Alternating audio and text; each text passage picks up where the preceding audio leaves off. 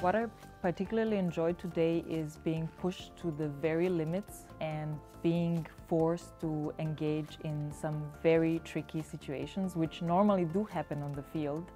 And that's why this is an incredible experience to have. Adwumadie aboa me yie pa efise abamanya nimdie kese ene suahunu efa okwana ofa so eboa nipa a okọ anwoche ene ahunhia mu esan atorenche mu nti. This simulation training exercise that is kindly hosted at the BABZ is a very, very unique feature of the Joint Master Program, Geography of Environmental Risks and Human Security. The United Nations University Institute for Environment and Human Security is running this program together with the University of Bonn, the Department of Geography. And when I take a look at the future careers of our graduates, I think we have a very solid proof that the knowledge and the skills that we are providing our students with is a very solid base for their future careers to serve UN agencies as well as member states of the United Nations. To me, this exercise has been a unique opportunity to let theoretical knowledge come to life in a way that's taught me way more than I could ever learn in a classroom. व्यायाम हमारे लिए बहुत ही अच्छा अनुभव रहा है और हमने सीखा कि ऐसे भयानक और ख़तरनाक परिस्थितियों में कैसे काम करना है, कितना कठिन हो सकता है और हम आशा करते हैं कि आगे भी हम इस व्यायाम का इस्तेमाल करके दुनिया में राह ला सकते हैं।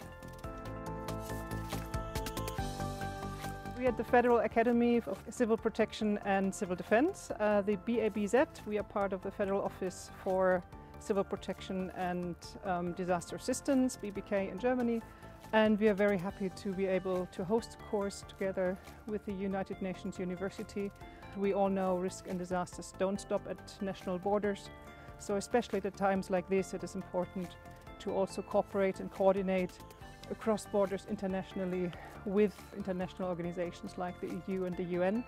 And it's for us also very inspiring to see these young students playing the roles, and even more inspiring to see that we have very experienced trainers who are saying this is fantastic. We've been working with people who have been on mission several times and they don't behave as confident or as good as these students. So seeing the future generations of potential actors, supporters, helpers, crisis managers growing up is fantastic, and it's a great opportunity.